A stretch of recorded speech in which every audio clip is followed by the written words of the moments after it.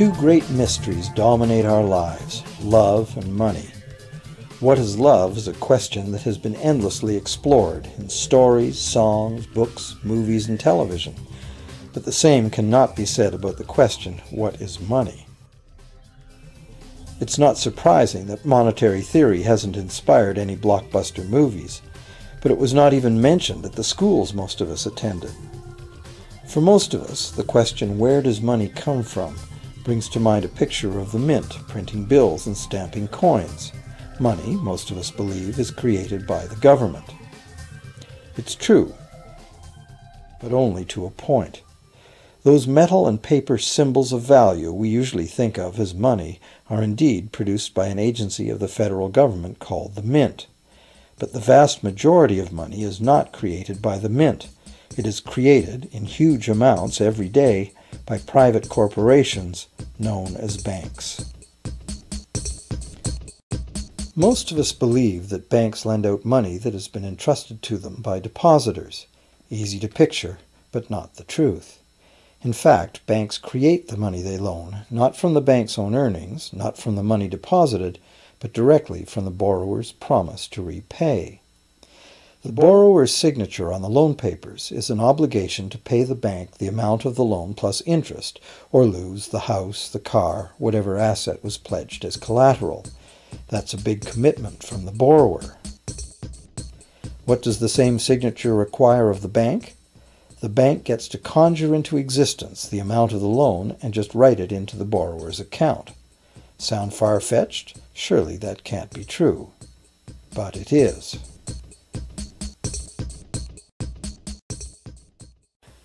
To demonstrate how this miracle of modern banking came about, consider this simple story, the goldsmith's tale. Once upon various times, pretty much anything was used as money. It just had to be portable, and enough people had to have faith that it could later be exchanged for things of real value, like food, clothing, and shelter. Shells, cocoa beans, pretty stones, even feathers have been used as money. Gold and silver were attractive, soft, and easy to work with, so some cultures became expert with these metals. Goldsmiths made trade much easier by casting coins, standardized units of these metals whose weight and purity was certified. Well, to protect his gold, the goldsmith needed a vault, and soon his fellow townsmen were knocking on his door, wanting to rent space to safeguard their own coins and valuables. Before long, the goldsmith was renting every shelf in the vault and earning a small income from his vault rental business. Years went by, and the goldsmith made an astute observation. Depositors rarely came in to remove their actual physical gold, and they never all came in at once. That was because the claim checks the goldsmith had written as receipts for the gold were being traded in the marketplace as if they were the gold itself. This paper money was far more convenient than heavy coins, and amounts could simply be written instead of laboriously counted one by one for each transaction.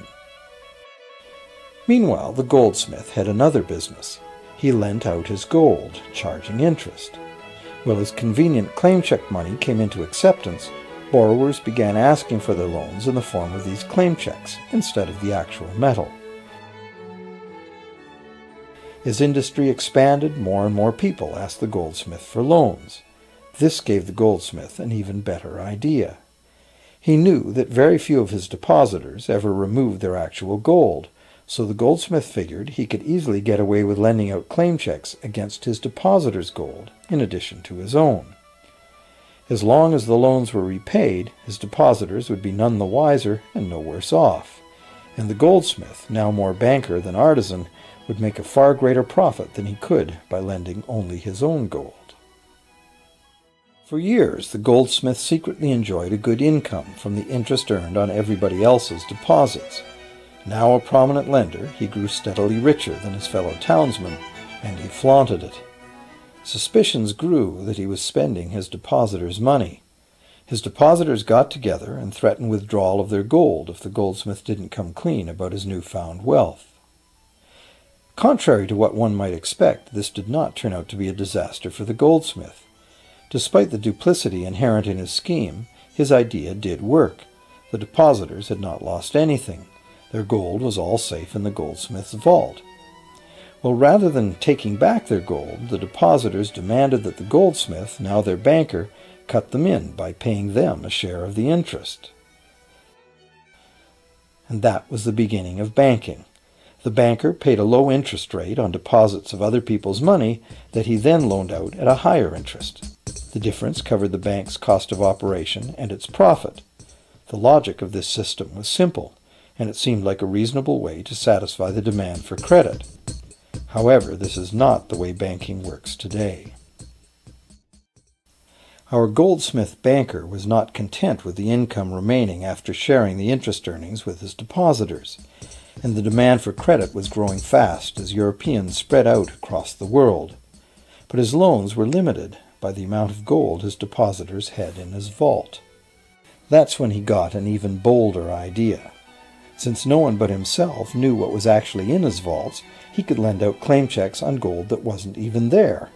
As long as all the claim check holders didn't come to the vault at the same time and demand real gold, how would anyone find out?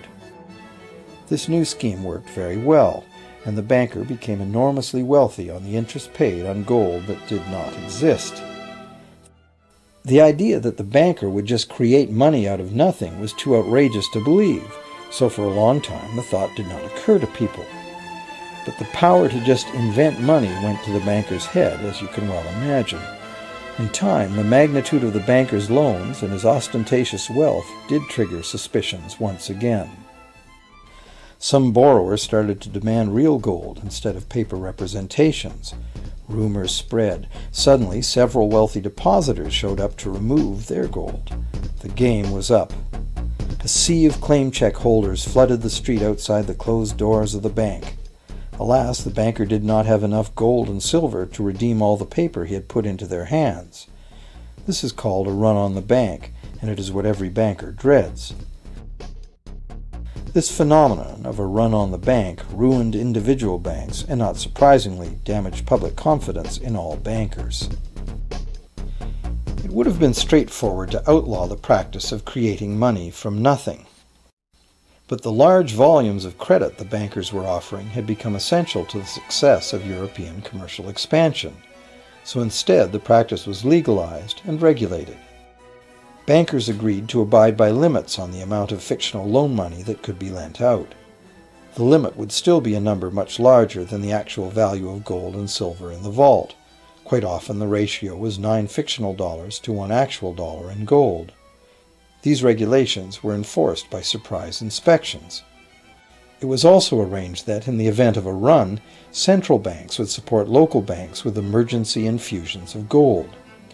Only if there were runs on a lot of banks simultaneously would the banker's credit bubble burst and the system come crashing down.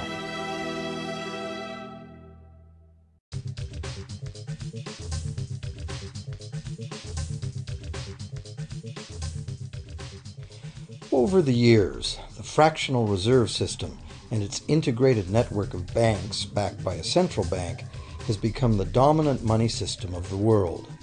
At the same time, the fraction of gold backing the debt money has steadily shrunk to nothing. The basic nature of money has changed. In the past, a paper dollar was actually a receipt that could be redeemed for a fixed weight of gold or silver. In the present, a paper or digital dollar can only be redeemed for another paper or digital dollar. In the past, privately created bank credit existed only in the form of private banknotes, which people had the choice to refuse, just as we have the choice to refuse someone's private check today. In the present, privately created bank credit is legally convertible to government-issued fiat currency, the dollars, loonies, and pounds we habitually think of as money. Fiat currency is money created by government fiat or decree, and legal tender laws declare that citizens must accept this fiat money as payment for debt, or else the courts will not enforce the obligation. So now the question is, if governments and banks can both just create money, then how much money exists? In the past, the total amount of money in existence was limited to the actual physical quantities of whatever commodity was in use as money. For example, in order for new gold or silver money to be created, more gold or silver had to be found and dug out of the ground. In the present, money is literally created as debt. New money is created whenever anyone takes a loan from the bank. As a result, the total amount of money that can be created has only one real limit: the total level of debt.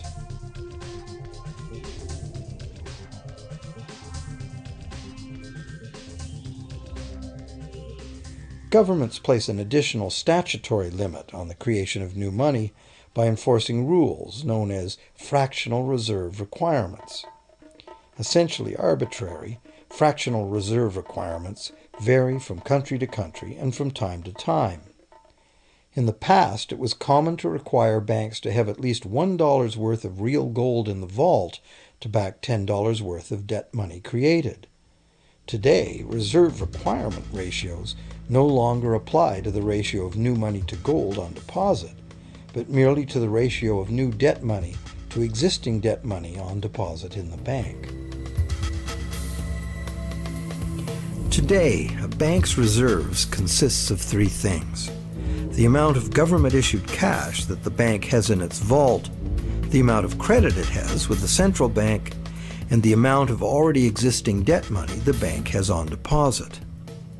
To illustrate this in a simple way, let's imagine that a new bank has just started up and has no depositors yet. Investors have paid for the bank's infrastructure and have supplied it with sufficient cash to meet the demand for cash withdrawals. Typically, cash in the vault will amount to no more than $1 for every $20 or $30 that could be demanded from the bank. The bank has joined the central bank system, which permits the new bank to borrow cash from the central bank if it's needed.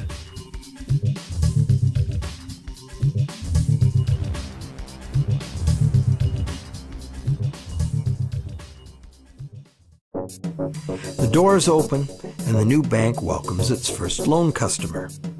The customer needs $10,000 to buy a car. On approval, the bank creates an account for the borrower and types in that the bank owes the borrower $10,000. This $10,000 is not taken from anywhere. It's created on the spot. The borrower does not take this money out in cash. Instead, he writes a check on his account to buy the car. The seller then deposits this newly created $10,000 check at her bank. At a ratio of 9-to-1, this new $10,000 deposit allows the seller's bank to create a new loan of $9,000. And if that $9,000 is then deposited by a third party, it becomes the legal basis for a third issue of bank credit, this time for the amount of $8,100. Like one of those Russian dolls, each layer of which contains a smaller doll inside, each new deposit contains the potential for a slightly smaller loan in a decreasing series. Now, at any stage, if the money created is taken out in cash and not deposited at a bank, the process stops. That's the unpredictable part of the money creation mechanism. But more likely, at every step, the new bank credit money will be deposited at a bank, and the reserve ratio process can repeat itself over and over until almost $100,000 of brand new bank credit money has been created within the banking system. All of this new money has been created entirely from debt, and all transactions have been carried out with bank credit. None of the banks involved have needed to use any of the cash in their vaults. What's more, under this ingenious system, the books of each bank in the chain must show that the bank has 10% more on deposit than it has out on loan. This gives banks a very real incentive to seek deposits in order to be able to make loans, supporting the general but misleading impression that loans come out of deposits. Now, it can't be said that any one bank got to multiply the initial $10,000 of bank credit into $100,000 of bank credit. However, the banking system is a closed loop. Bank credit created at one bank becomes a deposit in another, and so on and so on. In a theoretical world of perfectly equal exchanges, the banks would owe each other nothing at the end of the day, and the $10,000 created out of thin air as a loan by the first bank could indeed become almost $100,000 of new loan money in the banking system. If that sounds ridiculous, try this. Actual reserve ratios can be much higher than 9-to-1. For some types of accounts, 20-to-1 and 33-to-1 ratios are common. There are also many exceptions where no reserve requirements apply at all. So, while the rules are complex, the common sense reality is actually quite simple. Banks can create as much money as we can borrow.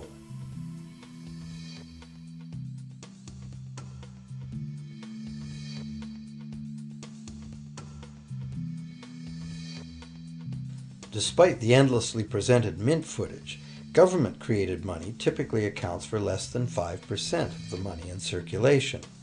More than 95% of all money in existence today was created by someone signing a pledge of indebtedness to a bank.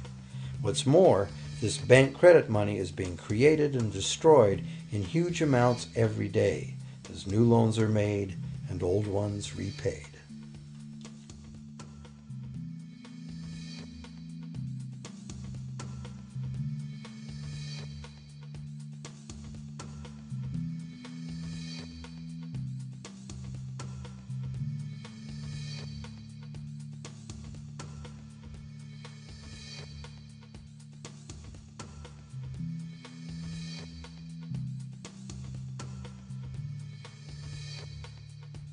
Banks can only practice this money system with the active cooperation of government.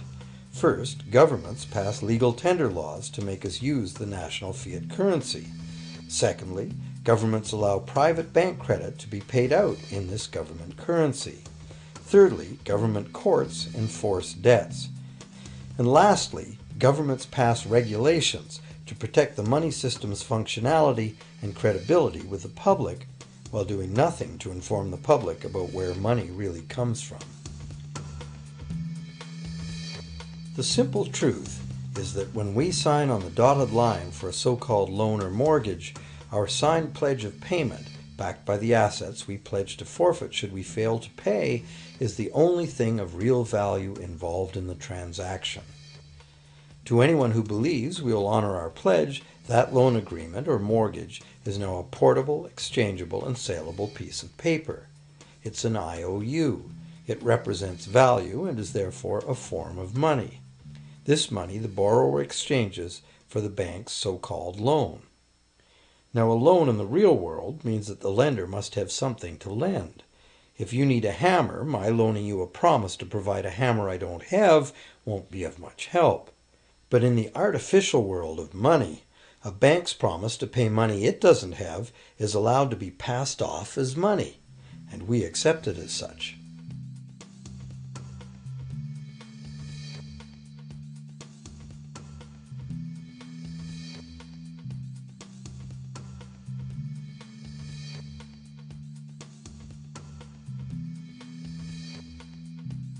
Once the borrower signs the pledge of debt, the bank then balances the transaction by creating, with a few keystrokes on a computer, a matching debt of the bank to the borrower. From the borrower's point of view, this becomes loan money in his or her account, and because the government allows this debt of the bank to the borrower to be converted to government fiat currency, everyone has to accept it as money. Again, the basic truth is very simple. Without the document the borrower signed, the banker would have nothing to lend. Have you ever wondered how everyone, governments, corporations, small businesses, families, can all be in debt at the same time and for such astronomical amounts? Have you ever questioned how there can be that much money out there to lend? Now you know. There isn't. Banks do not lend money. They simply create it from debt. And as debt is potentially unlimited, so is the supply of money. And as it turns out, the opposite situation is also true. Isn't it astounding that despite the incredible wealth of resources, innovation, and productivity that surrounds us, almost all of us, from governments to companies to individuals, are heavily in debt to bankers? If only people would stop and think, how can that be? How can it be that the people who actually produce all the real wealth in the world are in debt to those who merely lend out the money that represents the wealth? Even more amazing is that once we realize that money really is debt, we realize that if there was no debt, there'd be no money.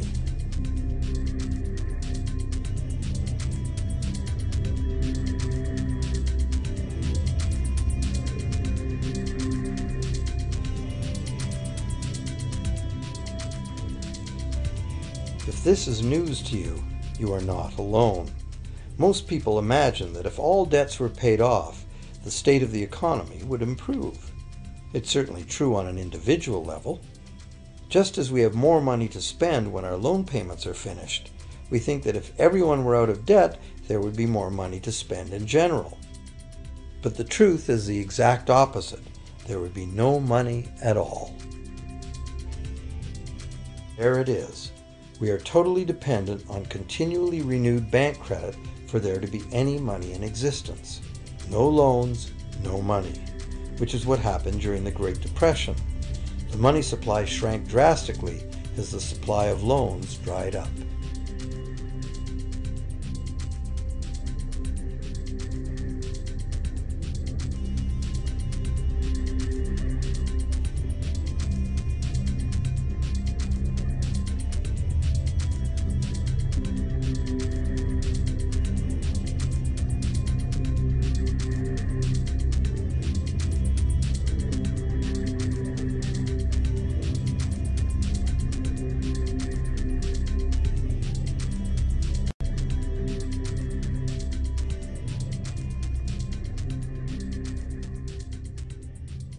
And that's not all.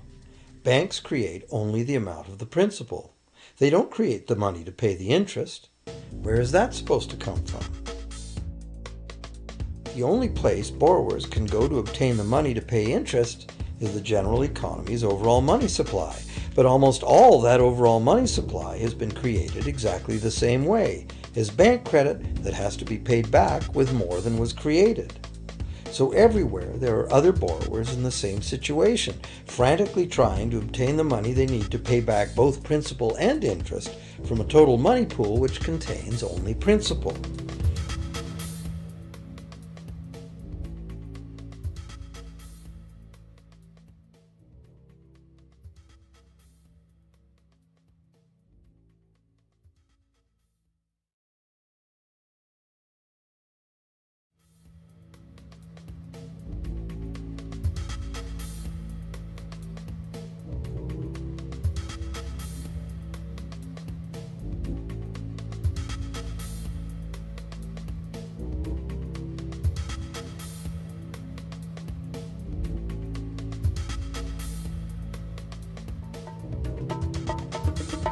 The big problem here is that for long-term loans, such as mortgages and government debt, the total interest far exceeds the principal. So unless a lot of extra money is created to pay the interest, it means a very high proportion of foreclosures and a non-functioning economy. To maintain a functional society, the rate of foreclosure needs to be low. And so, to accomplish this, more and more new debt money has to be created to satisfy today's demands for money to service the previous debt. But of course, this just makes the total debt bigger, and that means more interest must ultimately be paid, resulting in an ever-escalating and inescapable spiral of mounting indebtedness.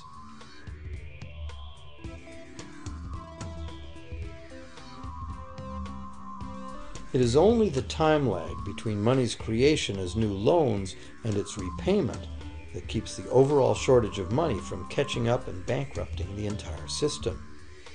However, as the bank's insatiable credit monster gets bigger and bigger, the need to create more and more debt money to feed it becomes increasingly urgent. Why are interest rates so low? Why do we get unsolicited credit cards in the mail? Why is the U.S. government spending faster than ever?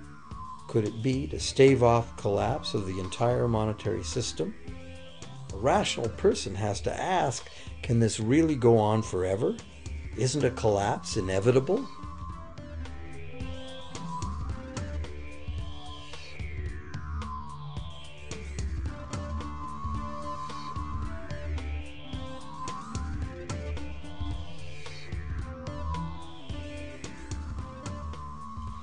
Money facilitates production and trade. As the money supply increases, money just becomes increasingly worthless unless the volume of production and trade in the real world grows by the same amount. Add to this the realization that when we hear that the economy is growing at 3% per year, it sounds like a constant rate, but it's not. This year's 3% represents more real goods and services than last year's 3% because it's 3% of the new total. Instead of a straight line, as is naturally visualized from the words, it is really an exponential curve getting steeper and steeper. The problem, of course, is that perpetual growth of the real economy requires perpetually escalating use of real-world resources and energy. More and more stuff has to go from natural resource to garbage every year, forever, just to keep this system from collapsing.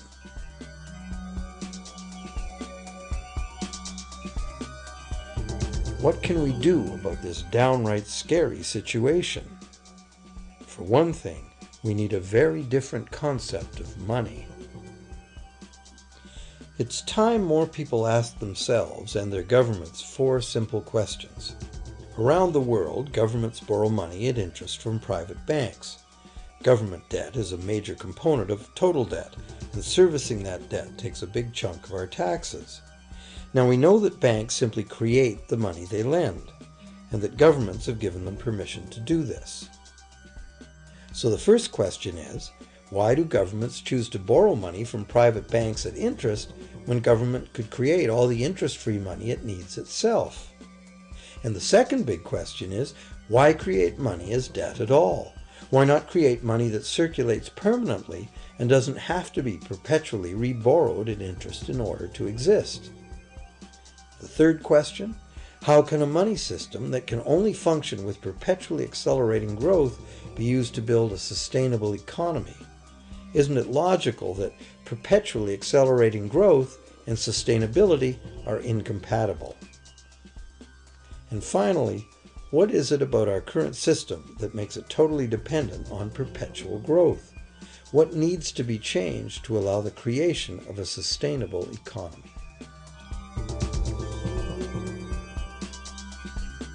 At one time, charging any interest on a loan was called usury and was subject to severe penalties, including death. Every major religion forbade usury. Most of the arguments made against the practice were moral. It was held that money's only legitimate purpose was to facilitate the exchange of real goods and services.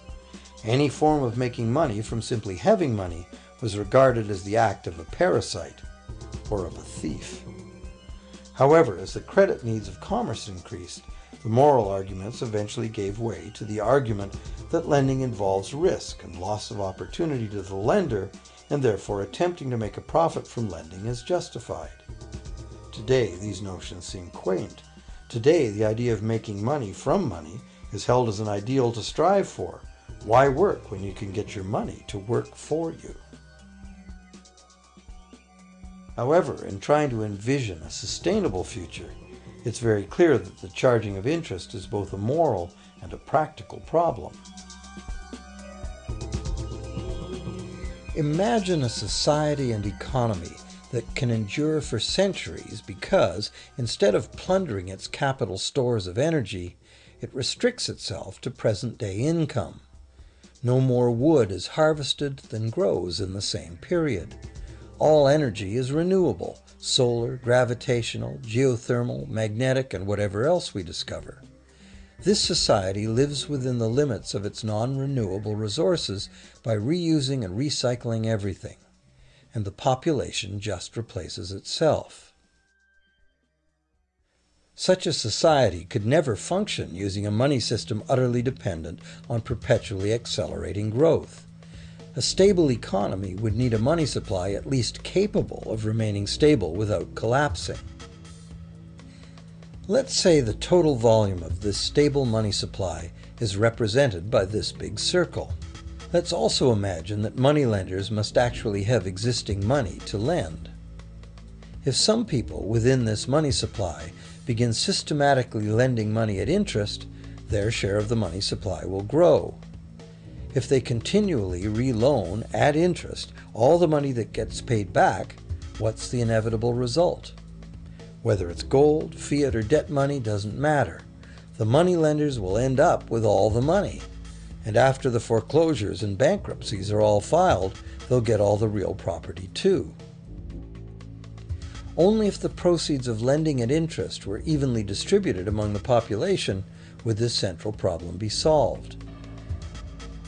Heavy taxation of bank profits might accomplish this goal, but then why would banks want to be in business? If we were ever able to free ourselves of the current situation, we could imagine banking run as a non-profit service to society, dispersing its interest earnings as a universal citizen dividend, or lending without charging interest at all.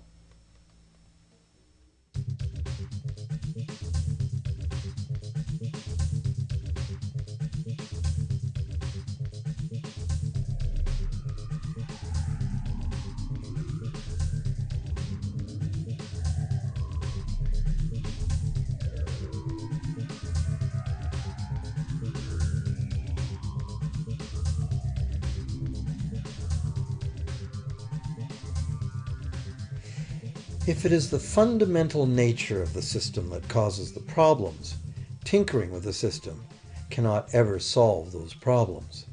The system itself must be replaced. Many monetary critics call for a return to gold-based money, claiming that gold has a long history of reliability. They ignore the many scams that can be played with gold, shaving coins, debasing the metal, cornering the market, all of which were abundantly practiced in ancient Rome and contributed to its fall. Some advocate silver, it being more abundant than gold and therefore more difficult to corner.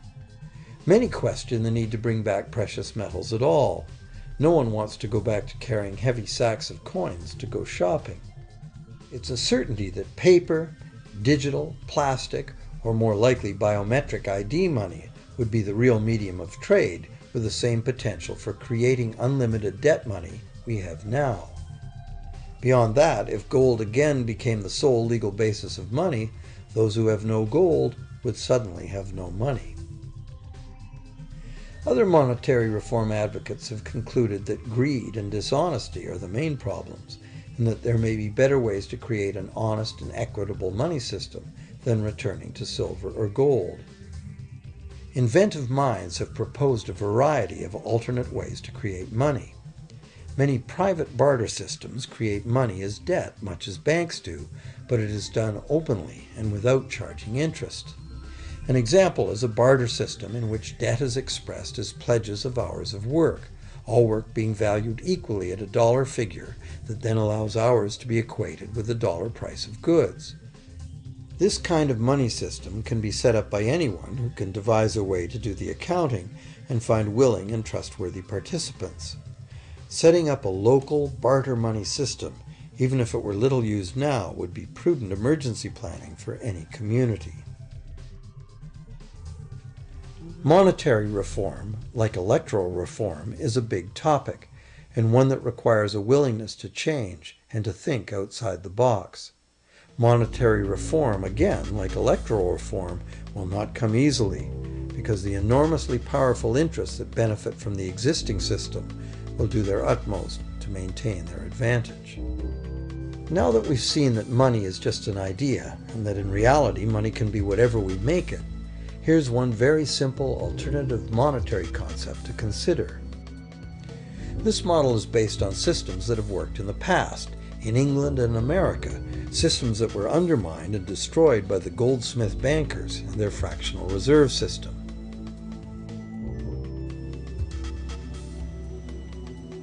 To create an economy based on permanent interest-free money, Money could simply be created and spent into the economy by the government, preferably on long-lasting infrastructure that facilitates the economy, such as roads, railroads, bridges, harbors, and public markets. This money would not be created as debt, it would be created as value, that value being in the form of whatever it was spent on. If this new money facilitated a proportional increase in trade requiring its use, it would cause no inflation whatsoever. If government spending did cause inflation, there would be two courses of action available. Inflation is equivalent in effect to a flat tax on money. Whether the money goes down in value 20% or the government takes 20% of our money away from us, the effect on our buying power is the same. Viewed this way, inflation in place of taxation might be politically acceptable if well spent and kept within limits. Or government could choose to counter inflation by collecting tax monies that it then takes out of use, thus reducing the money supply and restoring its value. To control deflation, which is the phenomenon of falling wages and prices, the government would simply spend more money into existence. With no competing private debt money creation, governments would have more effective control of their nation's money supply. The public would know whom to blame if things went wrong. Governments would rise and fall on their ability to preserve the value of money. Government would operate primarily on taxes, as it does now, but tax money would go much, much further, as none of it would be required to pay interest to private bankers. There could be no national debt if the federal government simply created the money it needed. Our perpetual collective servitude to the banks through interest payments on government debt would be impossible.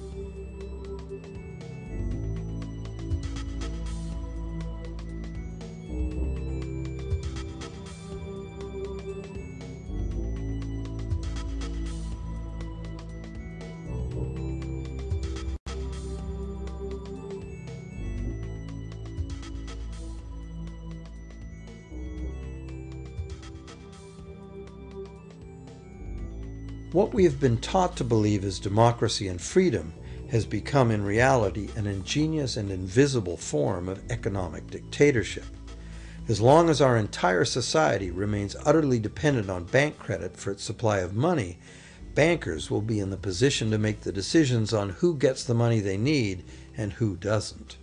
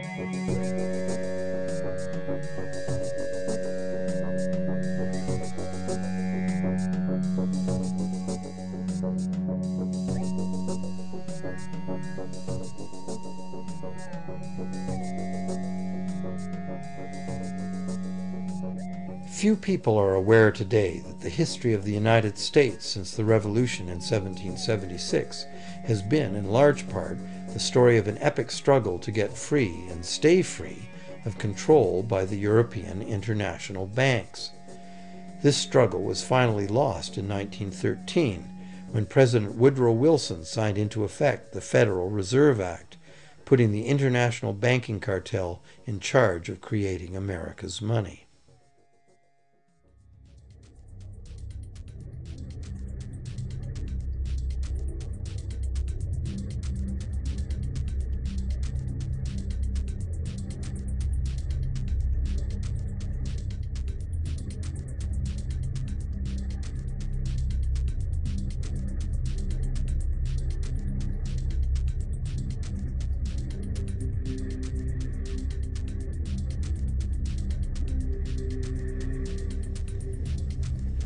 The power of this system is deeply ingrained. So is the educational and media silence on the subject.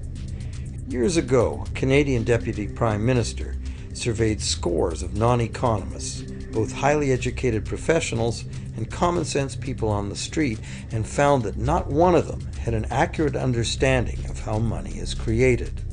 In fact, it's probably safe to say that most people, including the frontline employees of banks, have never given the matter a moment's thought. Have you?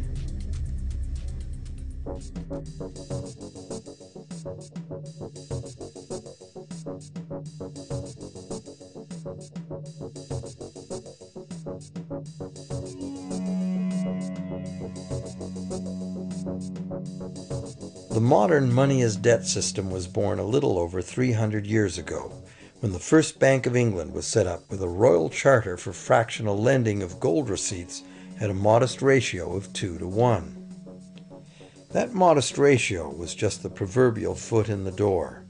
The system is now worldwide, creates virtually unlimited amounts of money out of thin air, and has almost everyone on the planet chained to a perpetually growing debt that can never be paid off.